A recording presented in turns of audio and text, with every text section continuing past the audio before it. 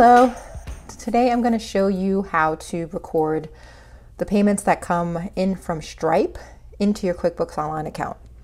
So the thing to know about Stripe payments is that Stripe, before it sends you the money that your customers sent you, it takes out their fee, the payment merchant processing fee, and it sends you what's called the net amount. So it'll just send you whatever your customer paid you minus the fee is what Stripe will send you. So for example, if your customer paid you $100 and the fee that Stripe charged was $5, you would get $95 into your bank account. Now the issue is that you need to tell QuickBooks about this fee and also to adjust for the fact that you actually got $100 from your customer. And you have to do that manually. So I'm going to show you how to do that. So I'm in Stripe right now. I've kind of hidden things that you don't need to see, but I just wanted to show you in case it's helpful to see where you need to get the report, because that's the first thing you need to do. You need to go to your report and you need to see how much your customers paid and how much the fees were. And so to do that, you default to this home page and you'll go to balances and then you'll go to payouts on the left. And then you'll have a list of payouts in the middle and you'll click the one that's related. As a note, a reminder, Stripe lets you set it up so that you can get payouts or get payments from them either daily, weekly, or monthly. So it's possible that each of these payouts will represent more than one sale. So always keep that in mind.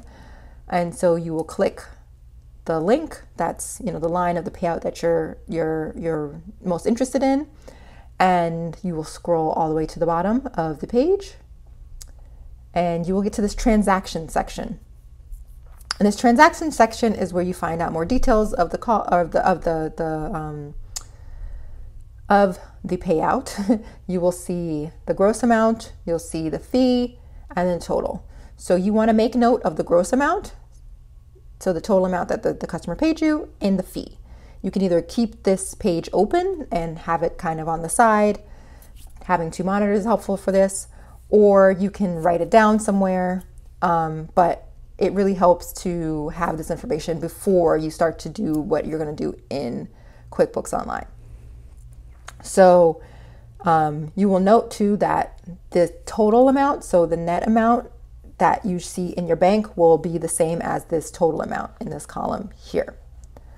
Now that we have the Stripe gross income that came through, like the customer paid, and the fee amounts, we're going to go back to QuickBooks and we're going to navigate to our banking tab and our banking tab within that banking tab so we can see the transaction that came through in the bank feed for us to process. So I have an example here. This is not a real client, but I have an example here, and I say that there's a Stripe deposit that came through and it was $95, which kind of goes along with the example I mentioned earlier. So Stripe sent us $95, but really the customer paid $100. So we have to tell Stripe to adjust our sales amount to be $100 and to reflect that we paid Stripe a fee of $5. So if we open up this transaction, it's going to come with this categorize tab information. And what we want to do, instead of adding the information just here directly, we want this transaction to be handled in two ways. We want there to be two pieces to this $95. So to do that, we're going to click split, and it's going to pull up this page, which is basically when you want to have one transaction be sent to different accounts. So in this case, we want this transaction to be sent partially to sales and then partially to the Stripe fee. So the first line we're going to do is for the sales. So this could be sales, income, whatever your income account is where you want to track that you receive money from your customer through Stripe.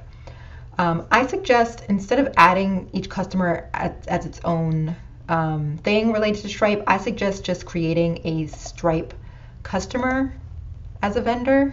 So, I mean, to create a Stripe customer as a customer, because this is money that is being paid to us.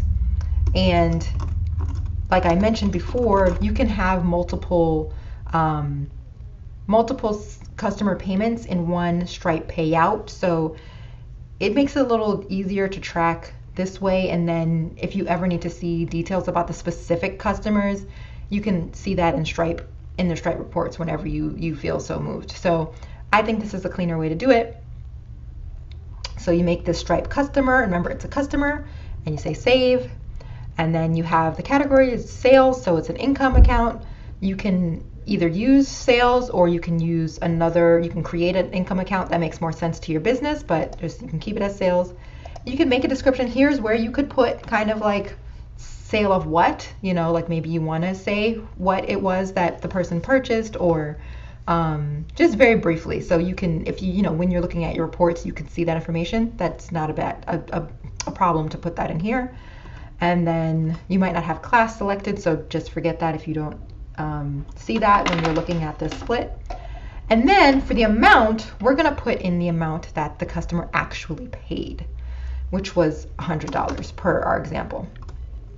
And as you'll notice, this section down here changed. So the original amount is 95 because we only got 95 in, but we're saying, you know, for this line, we actually received $100 from the customer. So there's this kind of $5 difference that we need to account for. And as you could probably guess, that's where the Stripe payment fee comes in, excuse me. So I would suggest creating a Stripe vendor for this one, because we're paying Stripe. And in case you want to see the details, it makes it a little bit easier for the reports to have it separated in that way. So I would say Stripe vendor, and then change the type to be vendor, and then save. And then for here, instead of sales, we want to reflect that this was a payment processing fee, or some people call it a merchant processing fee or something like that. It doesn't really matter what you call it, as long as you understand that this is a fee that Stripe took out for, you know, the privilege of them handling the money from your client to you. So you can call this a payment processing fee, and it might not exist, so you might have to add it. So you just click add, and then remember, always open it up because it will default to bank, and this is not a bank account. We are creating an expense. So scroll down and you find expense, which is at the end of the line. And then you just, for detail type, which again doesn't matter as much, but you can choose, you know, bank charges, or you can choose maybe like a finance cost or something. Again, that doesn't really matter so much, but you can click that, press save and close. And again, you can make a description if you'd like.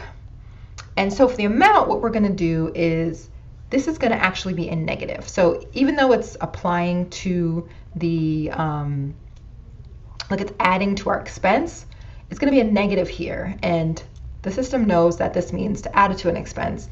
And you wouldn't really use a negative if you were just doing one line. But in this case, we're adding it to the expense, and we're deducting it from that $100. So if you look down here for the difference, when I press tab, now the difference is 0. So now we're saying we're splitting 100 and minus 5, and that gets us to our $95 that we actually received in our bank account. So you click apply and accept, and now it's moved into the account. And if you want to see what that looks like, we can go to our profit and loss. So we went to reports and profit and loss, and I'm just going to have us look for today, just so we can really streamline this. And I'm going to say run. Oh, you know what? Always make sure you have the right date range, because I did it on the 17th, not today. And I think I did that before, so. And then you can click cash, click run, and there we go. So see, it's showing the correct amount for our sales, because we actually did have a customer pay us $100. So we need to reflect that. And then the payment processing fee, which was $5, so it's an expense. So we have a net income of $95. So that is how you account for the Stripe fees. You can do that while you're going through the bank feed. You can do that depending on the frequency that you chose to have Stripe payments deducted to or sent to you. You can do it as they come along. You can do it once a month. But just make sure, you start with the Stripe statement and you get that payouts details. You get the amount of the total amount that the customer paid you, and you get the fee, and then you put that into the actual transaction that came through, and you split it, and then you'll have the correct full picture when you're running in the reports at the end of the year to see how much you actually got paid and how much the fees were. So I hope this helps, but let me know if you have any questions.